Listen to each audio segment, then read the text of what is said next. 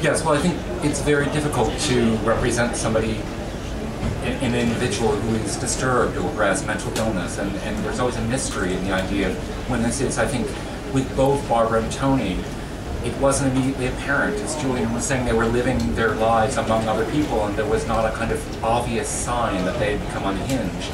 And I think this was what was interesting, to ask the audience to go along on this journey incrementally, and at a certain point realize, oh Lord, we've gotten here. So when you get to the end of the film and you're in London, you realize, oh dear, this thing has progressed well beyond, any semblance of normal reality. And by this point, the audience has gone on the journey and are involved with the characters and have to face this sort of tragic and really difficult end of the film.